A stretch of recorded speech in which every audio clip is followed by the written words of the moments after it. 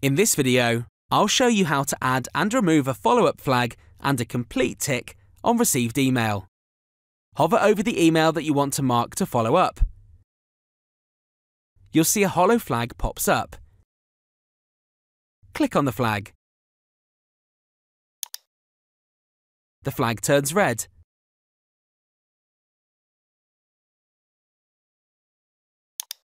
And the email is coloured. To mark the follow-up flag as complete, click the flag. It changes to a tick. To remove either a flag or a tick, hover over and right-click. Click Clear Flag.